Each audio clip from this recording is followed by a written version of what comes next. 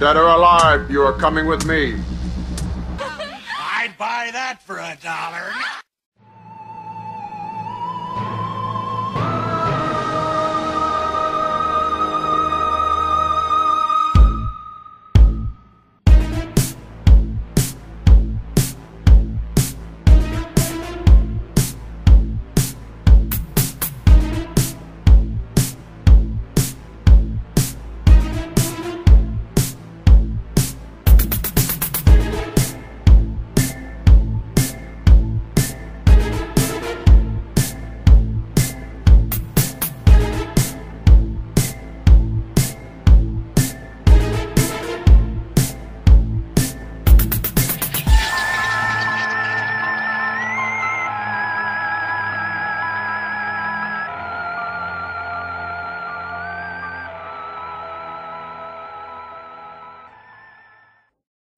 Welcome to the Bangers and Mash Show once more. I am your host, Mr. Bangers, aka Zach. My usual co-host, JD, aka Mr. Mash, can't be here tonight because, like all the other Detroit policemen, he's on strike. So instead, I have a special guest host with me tonight. Please introduce yourself, good sir. My name is Brandon Ledet, and I write for the film criticism website SwampFlix out of New Orleans. That is a quality publication that I endorse.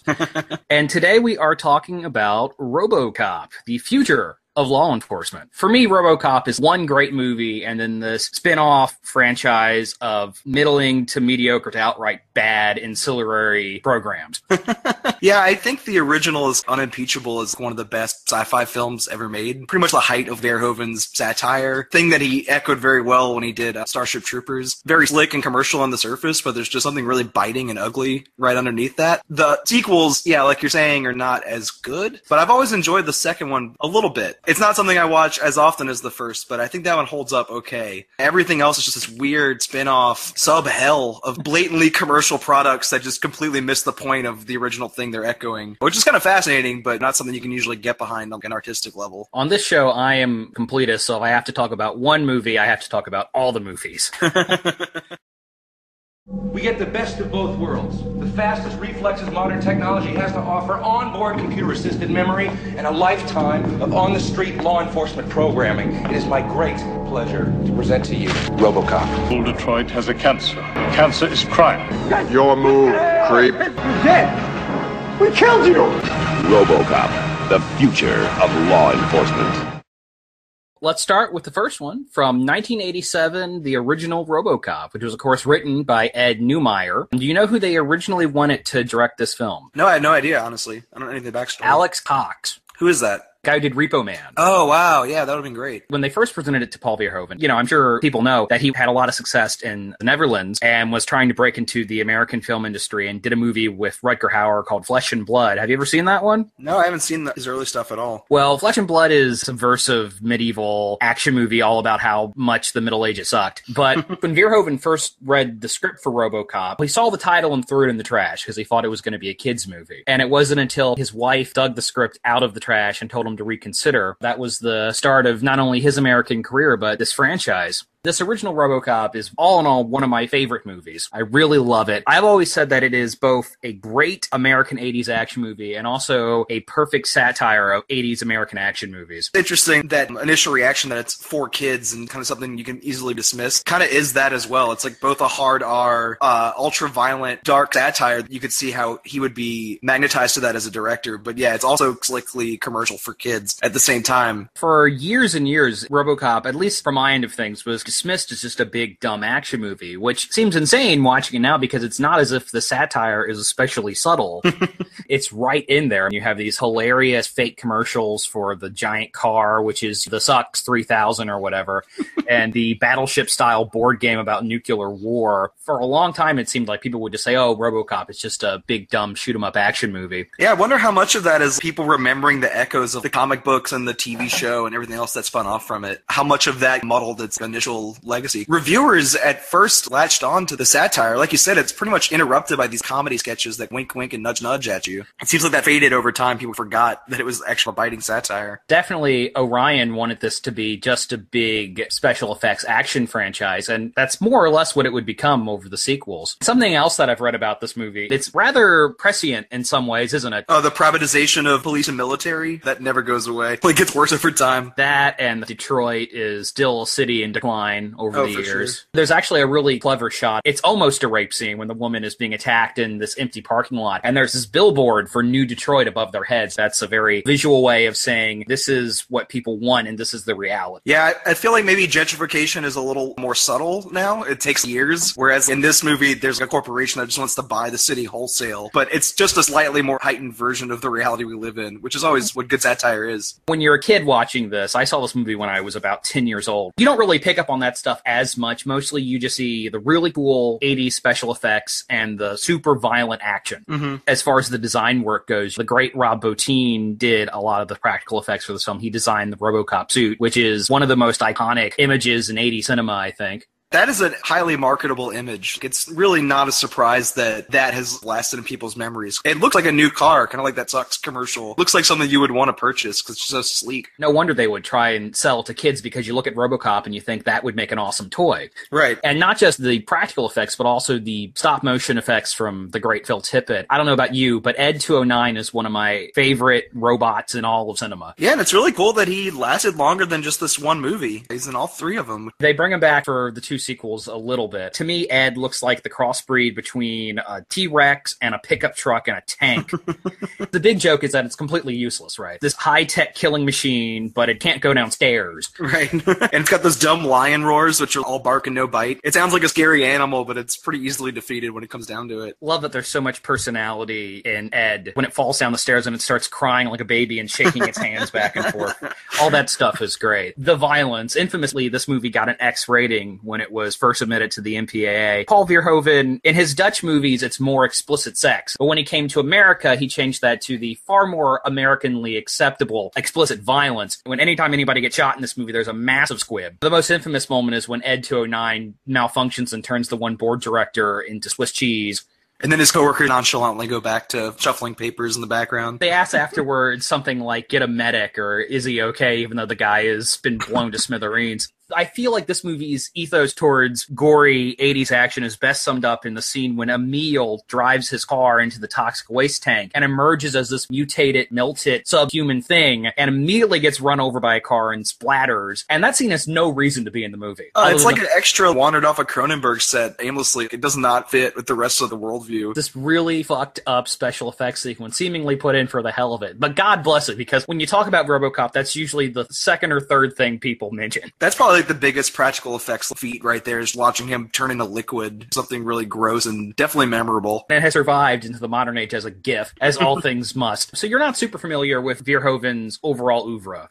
No, not really. His 80s and 90s big pictures, the stuff that you would know, are the ones that I grew up with, but I've never gone back and watched his Dutch films or anything like that. Well, unfortunately, they're getting harder to track down because all those DVDs are out of print and a lot of them haven't been re-released yet. In his Dutch films, Paul Verhoeven is obsessed with Jesus, and he includes casual Christ imagery in all of his films. Apparently, RoboCop is himself supposed to be a Christ figure. I mean, it makes sense with the death and resurrection. Didn't really track it out that way, but it would make sense that it'd have the hero's journey narrative structure to it. Yeah, obviously Murphy dies and comes back to life, and the scene where he's blown apart by Clarence Boddicker and his gang is very much like a crucifixion. If you want to look even more into it, at the end when they're in the industrial area and they're fighting Boddicker's gang, there's actually a scene where RoboCop is walking on water. Oh wow, I didn't even think about that. And afterwards, Boddicker stabs him in the side with a spear. Really want to dig for the Christ imagery in this film, you can find it. They try to do the same thing with his partner Lewis in a later sequel, where they get really explicit with it in a church where she's being carried around as this dead body.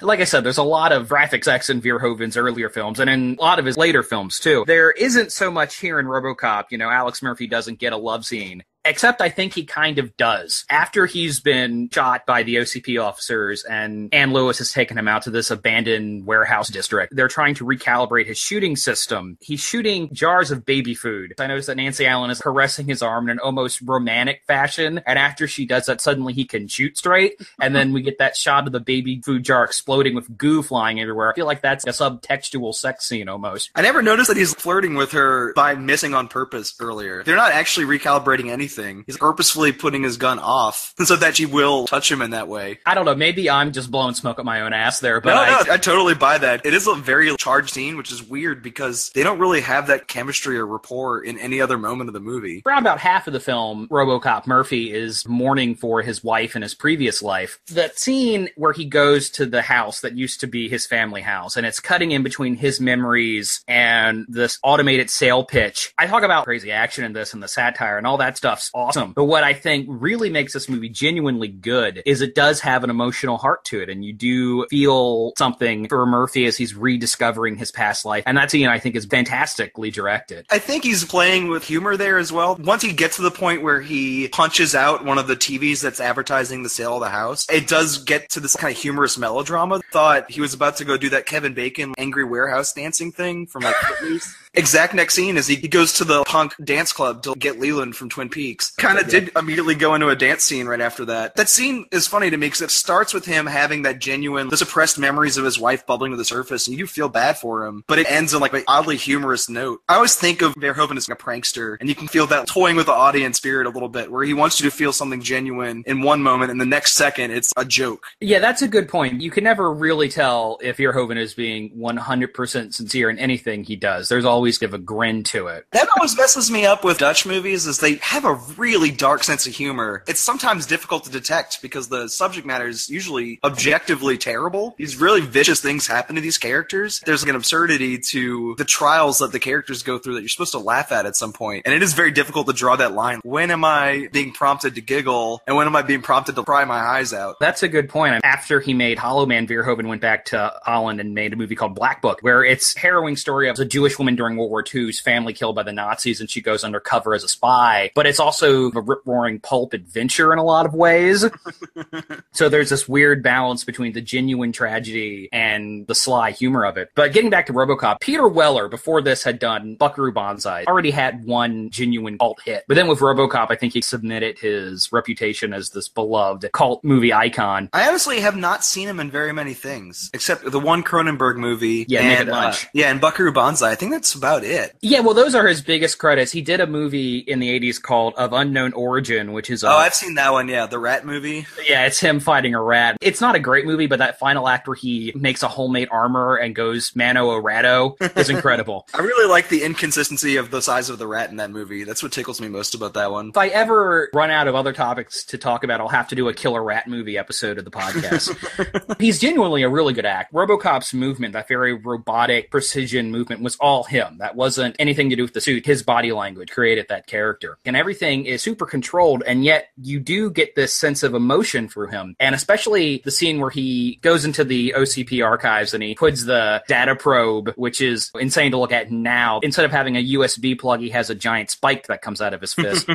He pulls up his own profile and sees that he was murdered. And even though RoboCop is completely unexpressive, his face doesn't move, somehow you understand what he's feeling at that moment. And I don't know if you can credit that to Weller or Verhoeven or the cinematographer or whoever. I really think that Weller's performance in this film is great. The scenes where the helmet's completely off and you see his bare face, he does this really interesting thing where it's all restraint, and you can see him trying to look as cold as possible, but at some points it's on purpose. He's trying to hide that he's thinking and feeling. That's not an easy thing to convey with just simple facial expression. He is acting his ass off in a role where he could probably get by not even trying. And then you consider the fact that he was wearing this hugely heavy, hot, uncomfortable suit the whole time, too. Yeah, and I love that final line where the old man asks, "Nice suit, and what's your name, son?" And he turns to the camera and says, "Murphy," which should probably be super cheesy, but for some reason I think the film totally earns it. Oh, it's a very triumphant moment. I feel good for him that he finally has found an identity. It's not just Weller who's great. I think this film has an supporting cast. I know Dan O'Harely was really good in it. It was interesting to see a few actors from Twin Peaks converge here. What's his name? Ray Wise, who played Freeland. I can't remember the guy's name. He was like the sarcastic foreigner. Miguel Fier? Yeah, he was really good. He's Bob Morton in this, and he was Albert Rosenfield on Twin Peaks. Yeah, it was interesting to see all these really intense actors come together before they were on a more melodramatic show that used them for a completely different purpose. Nancy Allen, she's really the reoccurring performer in all of these films. Peter Weller's only in 2 of them, and she's in all 3. I think there's 5 actors who have been in all of them, but most of them are background characters like a police chief or... Right, the stereotypical black police chief is in all of them, isn't he? Yeah, and then there's the guy who kind of looks like Colin Powell with the wireframe glasses who works in the boardrooms. He's in all of them.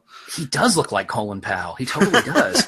We go to Ann Lewis first because she's RoboCop's sidekick, quasi-love interest. She gets the most ado besides him. Nancy Allen is good in this, though it is sort of interesting to look at subtle sexism of 80s, because on one hand, she's a very proactive, strong character. She's a police officer. She's out there. She's kicking ass. She blows up a guy with an anti-tank gun. But at the same time, in that first scene, the reason she gets punched out is because she looks at the guy's dick. That part was pretty goofy, but when you first meet her, we do see her beating the shit out of a man, holding her own, and it's very convincing. And they do have those Starship Troopers, like, group showers and co-ed locker rooms, where they establish the 2 genders in the police department as being on an even footing. That theme will continue into Troopers, you're right. The super fascist Federation and Starship Troopers is many, many things, but at least it isn't sexist.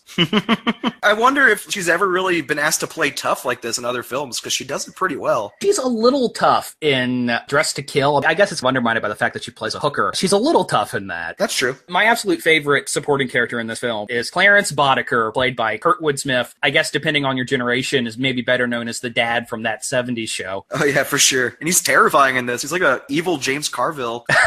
Everything he does has this super dry sense of humor to it. First off, he doesn't look like the traditional 80s action villain. Verhoeven said he cast him because he looks like an accountant. I do believe him when he's cruel. It's a very believable kind of cruelty. Literally laughing at other people's misery, and you can see him taking joy in it. Yeah, he's super vicious. He's joking around when he blows off Murphy's hand, which is amazingly graphic special effects. If you want to talk about Christ imagery and that killing trial that his body is put through in that execution of... It's very much a crucifixion. Kurtwood Smith has this delivery that makes little lines into these things that you quote to your friends forever, like, "Can you fly, Bobby?" and "Guns, guns, guns," when he's in the cocaine factory. Of course, the best one is "Bitches Leave." Was that reused in Triple X, or am I remembering things wrong? I've never seen Triple X, so I can't help you there. I'm woefully undereducated in the cinema of Vin Diesel in general. Unless you have a particular affinity for nu metal, I think you can skip that whole franchise. But I do believe that one quote is reused in Triple X by a Russian character. And another thing I love about this film, no, I'm just gushing about this movie, but Basil Palladores' score. You really miss that in the sequels. They kind of go for a more Indiana Jones action-adventure vibe in the sequels, and it just doesn't fit the property as well. They brought Palladores back for the 3rd one, but Leonard Rosenman did the music for Part 2, and it's nowhere near as good. It's okay, but the score for the first movie is so fucking great. If I'm going totally into hyperbole here, I genuinely think it's one of the greatest movie scores of all time. I love it that much. That main melody, that dun dun dun do do do do do do. It's so immediately iconic, and I love how there's this string element, but also this metallic element, which speaks to the theme in the movie of humanity and machinery. Totally buy that. It's a very infectious score too, where it gets you excited about the violence in a way that makes you check yourself a little bit. Someone gets brutally murdered, and the music makes you rooting for it in a weird way. Why did I cheer on that person to get ripped apart by bullets? That is the back and forth at all 80s action cinema, isn't it? When the bad guy tortures somebody, it's evil, but when Rambo or Arnold Schwarzenegger blows somebody up, it's awesome.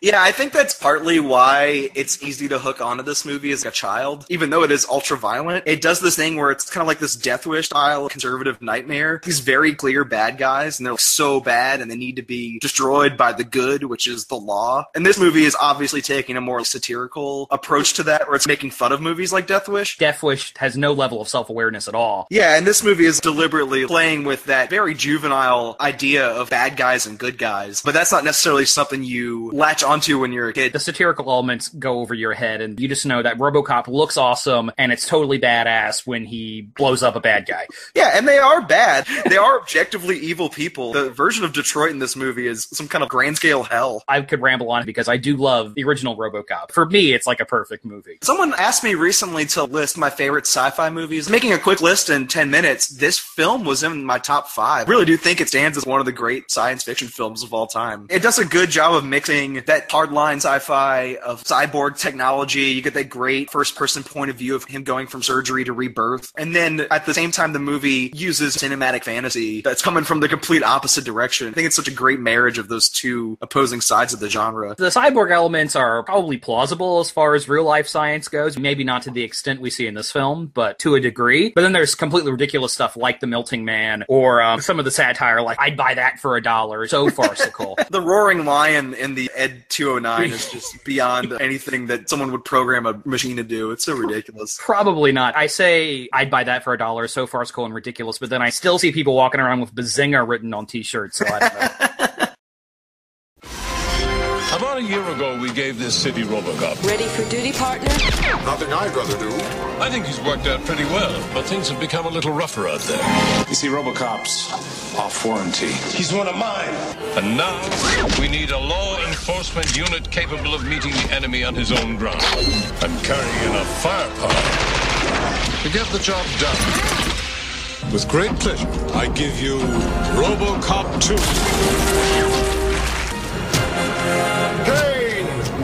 Let's step outside.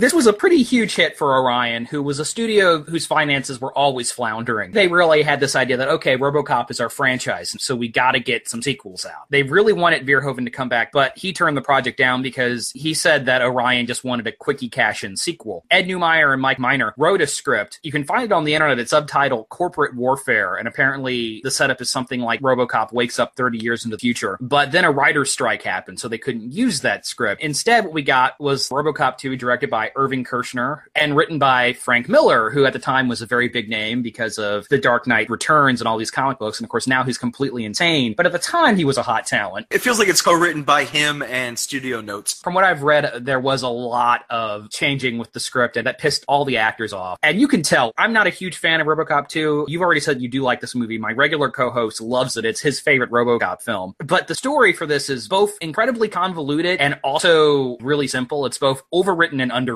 I can kind of see Batman Returns complaint with this movie, where maybe there's not enough RoboCop in the film, and it focuses on two entirely different sets of villains. It does have flashes of pure brilliance. Kind of like what you were saying with the first movie, how it's a parody of 80s action movies and a participant at the same time. I think the sequel is very interesting in that it's making fun of sequels. OCP is both developing a literal RoboCop 2, repeat the success of the first Cyborg they made, and all the prototypes keep killing themselves, which is a funny version of what you were just saying about all the different scripts of this dying. And there's another sequence where they're reprogramming the original RoboCop, basically have these focus group of all these concerned parents saying, RoboCop is too violent, we want it to do this. Yeah, he needs to be more kid-friendly. Trying to make it a more marketable object, they ruin everything that's good about him and completely ruin its functionality, which I think is kind of a funny joke about the idea of the sequel having so many studio hands in it. It's almost as if the sequel subtext is arguing against its own existence. Yeah, I think it can be funny in that way. It's self-aware in a way it really shouldn't be, considering how much money and attention was paid to it. Yeah, and I do like that sequence where classically he has 3 or 4 prime directives, and then they pump hundreds of them into his brain to the point where everything is conflicting with each other. That scene is very funny because he's doing things like reading Miranda rights to a corpse. Or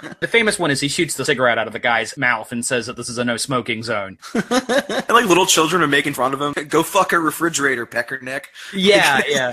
It's a very goofy sequence. And that stuff is great. There's just a moment where RoboCop is going on about the beauty of the day. Peter Weller does a thing with his hands as if he's taking in the world. That is a really funny moment. Unfortunately, that stuff doesn't really have a lot to do with the rest of the story. There's 2 plots. There's the OCP plot, and then there's the drug cult using future drugs to control the poor. And those 2 things are oddly separate. You would think they would converge more than they do. Yeah, they really don't even begin to come together until the final third act. And also, that drug subplot bugs me. It feels like something from the Just Say No era. It's definitely like an anti-drug message. Little kids are getting hooked on the most addictive narcotic in history. Right, its high is like a religious awe. They sell it pretty well. The guy Tom Noonan that plays the cult leader Kane is very effective in this. He scared the shit out of me as a kid in Last Action Hero. I still get chills when I look at him. He's scary in that, and he's scary in Manhunter. Noonan does crazy well. Oh yeah, the movie gets carried on personalities like that. His little kid that he indoctrinates is interesting. Yeah, It's a little corny. It starts to give you hints of what will come in the movie that came after this, but I think it's still enough original RoboCop to work. So you like the ultra-violent child character? I think it's hilarious. I think it's even more hilarious that it pissed off Ebert so much that he thought this movie was morally reprehensible. Ebert had this weird thing. Anytime you made children violent, it really, really upset him. I know he gave the movie Kick-Ass 0 stars because the character of Hit Girl just upset him so much. I see it, and I see what he's saying. Earlier we were talking about how every time a bullet hits somebody in the first RoboCop movie, there's just so much blood. And as these sequels get more slick and more commercial, the effect of that violence isn't felt as much. And I think what he was trying to say was, if you're gonna get ultra-violent, it shouldn't be fun. But it works so well in that first one, though, you know? Yeah, it does. I find that push and pull kind of interesting. A lot of people have this complaint about part 2. The violence in this one comes off as a little mean-spirited somehow. I'm not sure how. It's not like it's any different from what was done in the first one. Something about the tone. The rest of the movie's goofy, but the violence is still very hard-hitting. The satire in the first movie smoothed that over, but in this one they jive, in my opinion. There is one two-punch that goes really far. It's a 2 torture scene sequence where RoboCop is dismantled slowly, and that is hard to watch. There's no relief after that. They go immediately into a second torture scene where the drug cult tortures a cop and cuts open his sternum, and the child is forced to watch. Right. This got really bleak for a movie that started off really fun. And there's still humor in there, even after that moment. For somebody who's like a hardcore fan of that first one, there are little character inconsistencies that bug me. This movie really fucks up Alex Murphy's character arc. It's a completely different version of RoboCop to me. He does like deeper voice. It's more cartoonish. It's almost like he's playing the character in a completely different tone to match the script. But it is definitely different from what he originally established. Bugs me a little bit. The first movie was all about Murphy regaining his humanity, and it ended with him succeeding in that. In part 2, instead of going off of that in an interesting way, what happens now that he's a machine who's realized he's a man? Is he going to try and reestablish a relationship with his wife? They hit at that. There's that one scene where Murphy meets his ex-wife. He tells her to go away, and then that never comes up again throughout the rest of the film. I think he's trying to set himself free from a lot of things, get rid of the guilt of causing this woman grief. It is weird to have that stalking thing where he's following his grieving wife around and reminding her husband's body is being used for this new experiment. It's weird to have the resolution of that so early in the film and then not get addressed again. If that had come in the third act, it would have been a little more deliberate feeling instead of just a weird afterthought. That's moments like that where you can tell this was a writer's strike movie. Yeah, there's studio notes all over this film, but I do have an affinity for these kinds of properties where it's so blatantly commercial, but something beautifully bizarre comes out of it. You can feel it in the first sequence. There's this really expensive chain of events where a thief mugs an old lady and then he gets beaten up by these sex workers outside a porn theater, and then the gun store next door gets exploded by a rocket launcher. You could just feel all this big studio money coming in and heightening the production value, but the things that are actually being depicted are still super bizarre and weird, not something that you would typically see on a commercial film. Really like that dynamic of something that's obviously supposed to sell a lot of tickets, that's still gross and ugly and cartoonish in a way that you wouldn't normally see in a studio picture. Now I understand what you mean when you compared it to Batman Returns, which is the super weird, grotesque, German expressionistic horror homage that was made to sell Happy Meal toys. Yeah, it's so weird. I really love that dynamic. One of the weirder elements of this movie, and plot-wise it makes absolutely no sense, but as an idea it's sort of ridiculous and appealing. In the last act where Kane is turned into a giant, crack-addicted killer robot. The best part of that is the scientist who is teasing him with the giant doses of drugs to bribe him into doing her will. He extends this claw out of his chest to go grab it. His heart is literally reaching for drugs. Claw's kind of like quivering with the anticipation of grabbing the nuke. There's a little moment. I talked about Phil Tippett's stop motion effects in the first one, and he came back and did the effects for this one too. At the end there, where they're presenting RoboCop 2 Kane to the crowd, first off, it makes no sense because he has live ammunition on him. The old man holds up this giant tube of drugs to say this is the plague we're trying to get rid of. And then in the background, you can see Kane's claws snap nervously.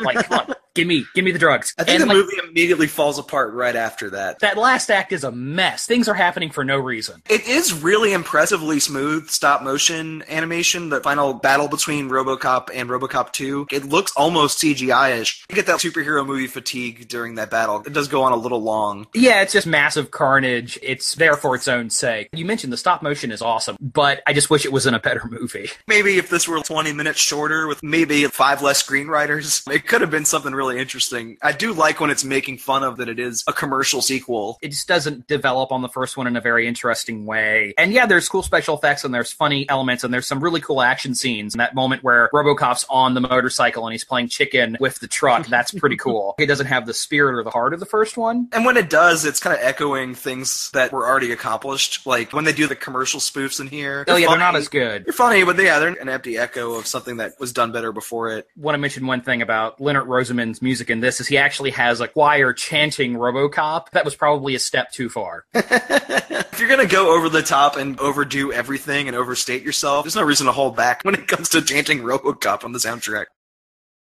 He was state-of-the-art in law enforcement technology.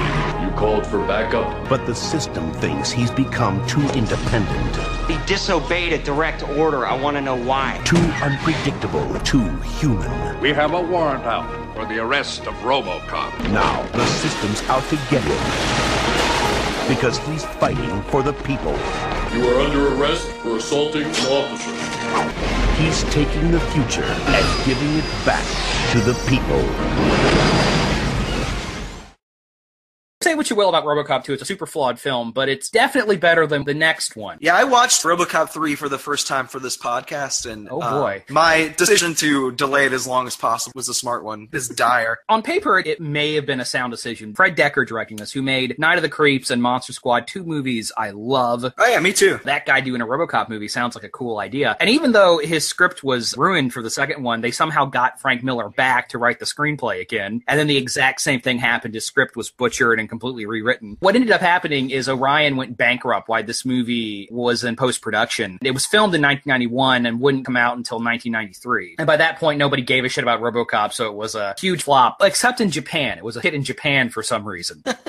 The same way that I find the commercialism interesting in the second one, you can feel them trying to milk every penny out of the third one in a way that seems more desperate. One of the first shots in the film, if I'm not mistaken, is of a RoboCop toy at a child's bedside. Yeah, that is early on. And I think it says a lot that in the first one, RoboCop's mechanical archenemy is this giant Panzer tank machine. And in the second one, it's the super elaborate stop-motion robot. And then in the third one, it's a Japanese guy with a sword. Who is technically a complicated robot. Yeah, but it's a much cheaper special effect. Yeah, totally. The idea of introducing kung fu robots should be very exciting, but somehow it's just super boring. And it's such a Frank Miller thing, too. It's like right out of his comic Ronin. Basic plot is the Japanese are threatening to buy out OCP, so they need to get Delta City made immediately, and RoboCop ends up in between the corporation and the people. That early 90s idea that Japan was going to buy out everything. Yeah, I like the one note in the Japanese corporate takeover where OCP is flipping out, and you see all these business execs leaping out of windows. It does kind of feel like the end of the Reagan-era boom. It's so funny to look back at movies like this and Rising Sun, and then even one of the Godzilla movies has a subplot about Japan buying American businesses. And of course, it didn't happen. Japan didn't take over the world. Their financial bubble popped the next year. So it immediately becomes a relic of the time. And that amuses me, going back and seeing something so indicative of 1991 in this. It's hard to be amused by much besides that. I like seeing baby-faced character actors in here. Yeah, like Stephen Root, CCH Pounder, and Mako shows up. Bradley Whitford looks like a baby in this. I've never seen him so young. Jill Hennessy has a supporting part, and she would later star in a cop show called Crossing Jordan that I used to watch with my mom. I guess we gotta say, this is a PG-13 RoboCop movie. There's no ultra-violence in this film. I'm surprised it got slapped with a 13. It could have easily just been a PG film with a couple cuts. Yeah, there's 1 or 2 squibs. That's it. This is a bloodless RoboCop. The satire is reeled way back. There's one joke commercial. The movie ups the kid-friendly goofiness. The mohawked gang members that look like they're out of a Capcom arcade game.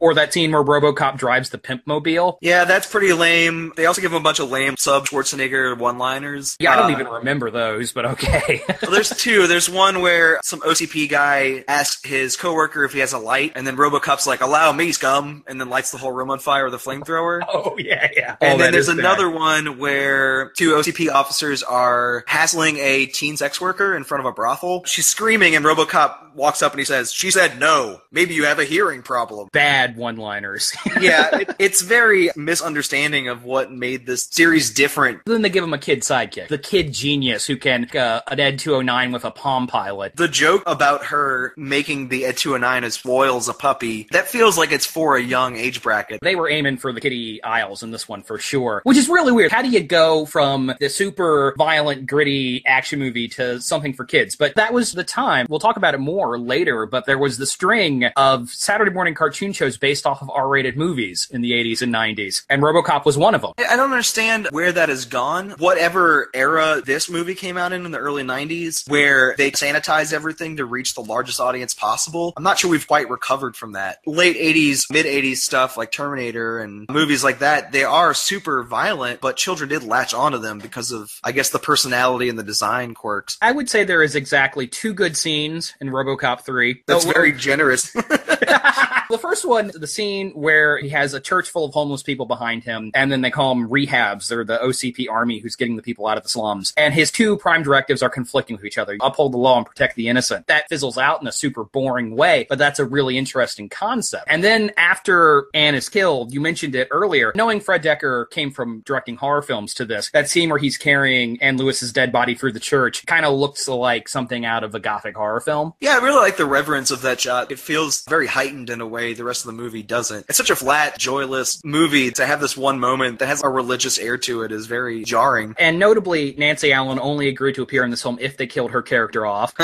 So she wanted off the franchise train. Peter Weller is not in this one. He was filming Naked Lunch at the time, and I've always wondered if his extreme discomfort in the suit in the first 2 movies had something to do with his decision not to come back for this one.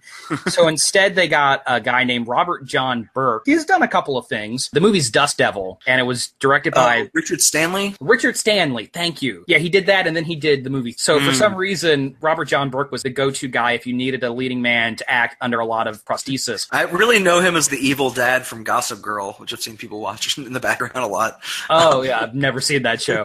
He's okay. He's very much replicating what Weller was doing in the first 2 movies, but he just doesn't have the same pathos. And also the voice is different, and that messes with me in a weird way. The only way I can see why they cast him is when he has the helmet off and you just see him in the regular makeup. He does look strikingly like Peter Weller. Give you an idea of how quickly this movie was made. They didn't even make a new suit for the new actor. They actually put him in the same costume Peter Weller wore. Robert John Burke was a little taller than Peter Weller, so being in the suit was physically painful for him. Oh, God. There are some conceptually interesting ideas in this movie, like the robot samurai. There's a cool shot where he gets hit in the face with a steel bar and he straightens his jaw. But then there's stuff that was never a good idea, like giving RoboCop a jetpack. Yeah, him flying like Superman at the end is very exhausting. Not at all cohesive with the series. The stunt earlier on when he's on fire and walking through a drug den or something, that felt a little more RoboCop spirited to me. By the end, it feels like a Richard Donner movie. Special effects spectacle and nothing to do with the character. I would not compare it to Richard Donner.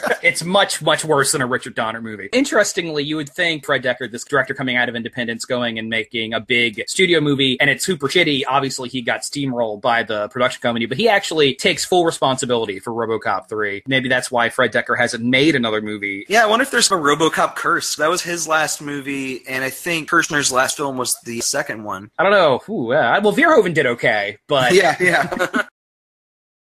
We are on the eve of a technological revolution. We're gonna put a man inside a machine. He suffered 4th-degree burns over 80% of his body. What the hell did you do to me?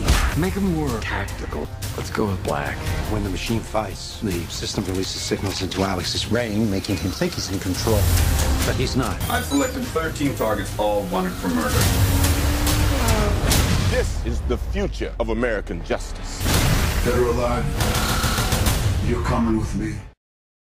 RoboCop 3 was kind of the end of the franchise. We'll get to some other stuff here in a minute. As far as theatrically released films go, that was basically the end. We get into the new century. The mid-2000s was that period in time where a studio said, hey, if we've got an IP with even the tiniest bit of name recognition, we have to bring it back. And there was no way that a movie like RoboCop wasn't going to get remade. It feels like they're especially hell-bent on remaking Verhoeven's movies as these PG-13 properties. Because there was that super shitty Total Recall remake remake, and they've been talking about rebooting Starship Troopers as well. I feel like we're just a couple years short of them doing a nudity-free version of Showgirls. Like, it feels like they're slowly ramping up to that. Well, there is the edit for cable version where they put digital bikinis on all the dancers. That's a version they'll remake in a couple years. Yeah. The RoboCop remake was almost directed by Darren Aronofsky. He was briefly attached in 2008. For a while there, it seemed like Darren Aronofsky was getting attached to these studio superhero movies. He was going to direct Watchmen. He was going to direct the second Wolverine movie. He always dropped out because his style is not cohesive with the studio process, I guess. And eventually, the RoboCop remake was made by a Brazilian filmmaker. I'm probably saying this incorrectly. Jose Padilha? No idea. I didn't even look it up. The thing with a property like RoboCop, in 2014 when the remake came out, it's not a property that the general public loves a lot. It's just the hardcore fans that are super attached to this. The studio thinks this property has a lot of name recognition, but it's really only a small group that cares about it. And they're going to hate it. Going to hate the idea of a remake on principle. I think it has a Devo problem where people remember it as a novelty and not something that was very subversive. Yeah, and it didn't help that there were all these spin-offs that came that were watered-down versions. Yeah, and if you remember RoboCop from like, the cartoon show or something, it's not going to seem like something that was culturally significant. What was overall your thoughts on this remake? First half hour of the film is very inspired. It's one of those reimaginings where they could probably change the title and like a couple plot details and not even have to pay for the property. It goes into these new avenues of satire about privatized military, drone warfare, security state. Sam Jackson comes in as like a news anchor. Yeah, he's very much a Bill O'Reilly-like character. Yeah, and he totally gets the satire. He's playing it up for humor in a way that gets the spirit of the original, but still brings new ideas to the table to kind of make it worthwhile. Oddly, when Murphy becomes RoboCop, the movie just crashes into this wall of PG-13 tedium. Everything after RoboCop is born is just so forgettable and bland. It's frustrating because it's one of those remakes that was almost good, and it has a totally different goal than the original. The director has talked about how his RoboCop is about a man losing his humanity and a human becoming a machine, which is completely different from the original, which was about a man regaining his humanity. This RoboCop, when he wakes up, he still has his personality. He's trying to maintain a relationship with his wife and kid, but his free will is being slowly stripped away by the corporate mandate of him being this super cop so that OCP, or well, it's Omnicorps in this one, but so they can sell their murder drones in America. Yeah, most of the CGI in the film takes away any of its personality, but that one scene where they show him what's left of his human body, where it's like a brain, a face, and lungs, it's not only like effective, chilling use of CGI, but it's interesting in watching them break down his personality. These are the parts that are left of you. We're going to make you into something new and different, but you kind of have to let go of thinking of yourself as a human being. But it's a pretty chilling moment. Yeah, like that is the last good scene in the movie. So there are these interesting ideas in this remake, but as you said, it gets bogged down in a very uninspired action film. As soon as Murphy starts pursuing the person who killed him in his previous life, you just stop caring. It's really just a wash. I don't even think I took notes during the last hour of the film. Weirdly written, too, because it sets up this crime boss that killed Alex Murphy to be the main villain of the film, but then he dies off screen. Supposedly, Murphy uncovers a police corruption scheme inside the police department, but that just doesn't go anywhere. They just drop that subplot altogether. It's frustrating. And then the last act when he's fighting the super boring Michael Bay Transformers Ed 209 is just a blur of CGI nonsense that has no weight or feeling to it at all. Yeah, and then you have Michael Keaton plays a Steve Jobs villain, but he doesn't leave any impact either. He just kind of floats in and out of the plot. It has a really good supporting cast. Samuel Jackson, Gary Oldman, I don't know how to say his name, but Jay Baruchel, the dude from the Judd Apatow movies. Yeah. Jackie Ola Hurley shows up. He's pretty good. The supporting cast is loaded, and then you have total bland piece of cardboard in the RoboCop suit. Joel Kinnaman, who is this dude that Hollywood just decided a few years ago is going to become a huge star, even though he's a complete void of charisma. Yeah, I've never seen this man before. But apparently this Kinnaman guy was in Suicide Squad as well. He's done other things people have seen, whatever your opinion on that may be. When the posters came out, they showed the new RoboCop as this guy in a black tactical battle suit. Obviously, fans were going to say, what the fuck is this shit? So interesting that this one was so boring, but that Dread 3D movie that came out around the same time did a much more interesting job of the same sleek suit and same kind of action. The RoboCop remake has some interesting ideas in it, but overall, it's consumed by a bland, modern-day action theatrics. As a screenwriter and a filmmaker myself, when a beloved property is rebooted or remade, sometimes I'll ask myself, how would I have done that? RoboCop is something that is so iconic iconic. I would not have attempted to remake that movie at all. That's why I like the boldness of them changing so much that really it's just RoboCop in name only. It seemed like it was more interested in doing a completely different kind of film, that when it actually had to be RoboCop, it just didn't know what to do with itself. Yeah, they could have called it Robot the Cop. Right. 55 scenes by 55 filmmakers. Dead or alive, you're coming with me. 10 Alex Murphys, 12 Clarence Boddickers, 15 Lewises, and 30 RoboCops. Featuring everything you love about RoboCop. Violence, toys, evil corporations, dancing, and that beautiful silver suit. Our RoboCop Remake.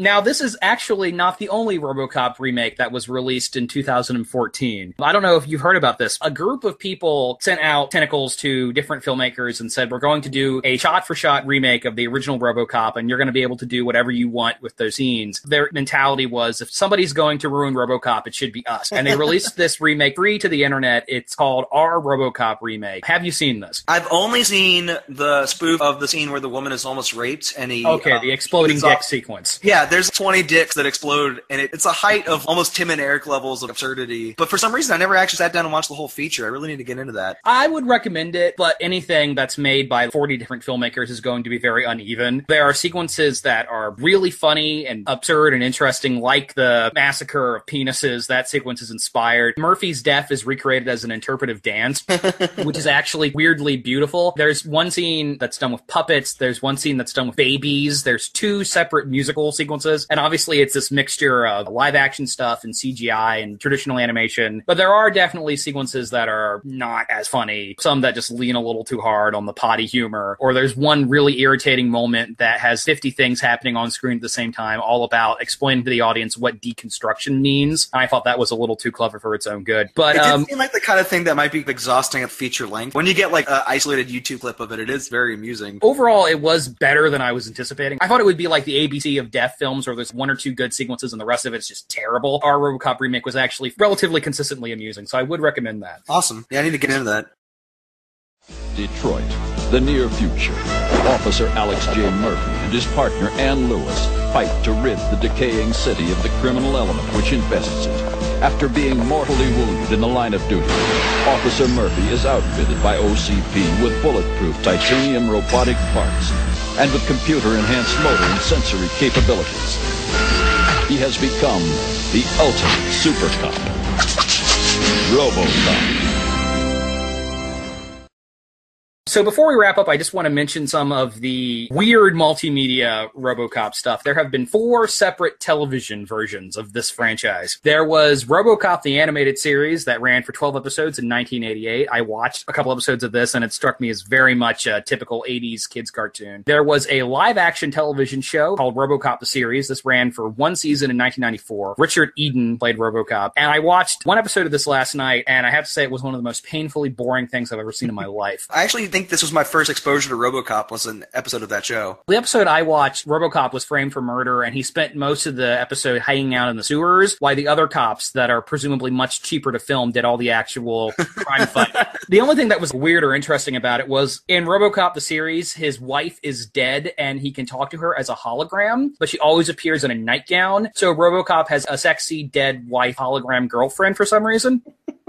It's the ultimate fridged woman. Yeah, it's super bizarre. Also, Joe Walsh and Lita Ford did the theme song. My God. There was a second cartoon, RoboCop Alpha Commando. This ran for 40 episodes from 1998 and 1999. I actually remember watching this as a kid. In this show, RoboCop is turned into Inspector Gadget. He has all these different gimmicks. He has rollerblades that come out of his feet, or he has nets that shoot out of his shoulders. It's not good. In 2001, there was a 4-part miniseries called RoboCop Prime Directives. This was produced by the same people who did the live-action TV show, because their option was about to expire, so they decided to rush this out. It's 4 90-minute episodes, so it's basically 4 movies. I watched the whole thing. I watched all 6 hours of it. And the people who made this, their hearts were in the right place. They were trying to bring it back to the original. The satirical elements are present, and it's way more violent than the previous live-action shows, but they had no money. It's super, super cheap. Like I said, it's a 6 hours miniseries, and they've had 4 hours of story, so stuff is dragged out. The premise is RoboCop's around, and then his best friend is killed and also turned into a RoboCop, so there's a good good RoboCop and an evil RoboCop, and they're fighting. For the hardcore fans, maybe give RoboCop Prime Directives a look, but it's mediocre for the most part. And then there have been a bunch of comics. Marvel published some comics, Dark Horse published some comics, Dynamite, Boom, all these studios have done different RoboCop things. And the only one of these I really want to mention is in 1992, Dark Horse published RoboCop versus Terminator. Oh, I would read that for sure. I haven't had a chance to read it. I did play the Super Nintendo video game that was made based on it, and it was pretty fun. And apparently they proposed the idea of RoboCop versus Predator, but it wasn't published.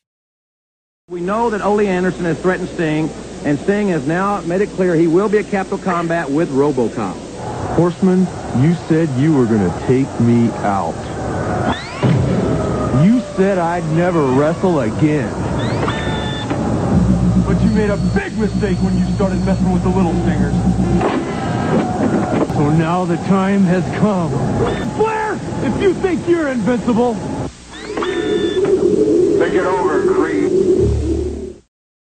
Got listed here some other weird miscellaneous things. Did you know that RoboCop appeared in the 1987 Macy's Thanksgiving Day Parade? I did not know that. Did they make him walk, or was he on a float? He's on the Marvel Comics float, and it's actually super disappointing. He only shows up for 2 minutes, to the point where you wonder, why is RoboCop on the Marvel Comics float? I mean, they were publishing a comic at the time, but it seems super random through Modernize. And then you wrote about this for your website. In 1990, RoboCop appeared in a WCW pay-per-view event. It's called Capital Combat, The Return of RoboCop. I want to talk about him barely being in it. I think 2 minutes is about right. Right. I was going to say, from my understanding, the whole event was built around RoboCop, and he's only actually in 2 minutes. He's not in the ring doing body slams on anybody. He just shows up and lets Sting out of a cage, and that's his entire involvement. It's a weird time because Sting was for the children in the way that a lot of faces are in wrestling. So RoboCop is brought in as a hero to children everywhere. And really the only thing that had come out before then, if I'm not mistaken, was just the first movie. It was already an ultra-violent franchise that children had sort of attached themselves to. Yeah, he just walks down a ramp, and it looks very labored for him to walk that far, and lifts a door off a cage and sets Sting free. But they spend the entire night, every match, being, RoboCop's coming, RoboCop, next segment, I think, RoboCop might be here. So when he finally comes out from 90 seconds of content, it's such a wasted amount of energy. It's really funny. I've never been into pro wrestling, but all my friends are, picked up a little bit, and it seems to me in late 80s, early 90s, when WCW and WWF were really aiming for the kids, there was a lot of stuff like this. Pro wrestling is pretty much a carny act. You have to self-promote. You always have to push the next big thing that's down the line. Nothing's ever resolved. During this time, there was a ratings war between the two factions that got very ridiculous in the late 90s. WCW was new to the market, and their whole thing was this gimmicky bullshit. The idea of promoting RoboCop and then him only being there for 90 seconds is so in line with WCW's whole ethos. Promise the world and deliver as little as possible. Was it WCW or WWF that had the wrestler that was dressed like a turkey? Oh man, I can't even tell you. I wish I knew that one. I do know that WCW did give David Arquette, the actor, the championship belt to promote Ready to Rumble, and he's a wrestling fan in real life. But he was like, this is a mistake. People are going to hate this.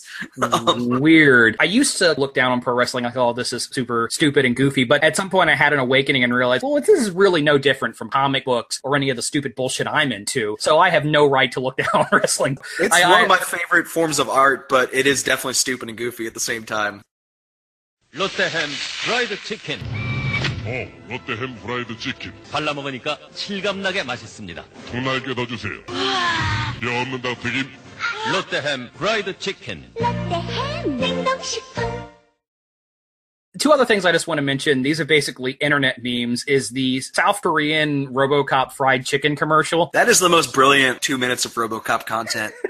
It's so bizarre. Yeah, he emerges from the television and steals the family's refrigerator, I believe. I really can't track the plot of that commercial. People are just very excited that he's there, though. That has been circulating since the early days of the internet. That's been going around in 144 pixel downloads for years. I'm sure you've probably seen the picture of when RoboCop met Richard Nixon. I don't know if I've seen that or not, honestly. Well, look it up because it's delightful. It's a picture of Richard Nixon shaking hands with a guy in a very, very cheap-looking RoboCop costume.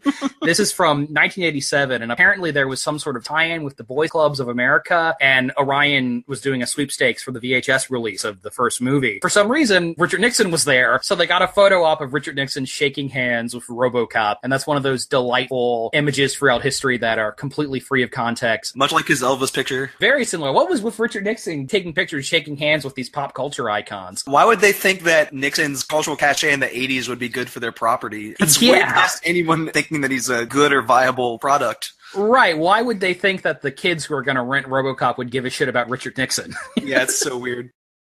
This is RoboCop. Drug lords are launching weapons of terror. We must fight back. Your telephone is linked to my weapon system. Call now to activate. Dial 1-900-820-8888. Terminate the evil forces, and you could win the RoboCop Game Boy. Our grand prize winner receives the official RoboCop pinball machine. Crush these creeps.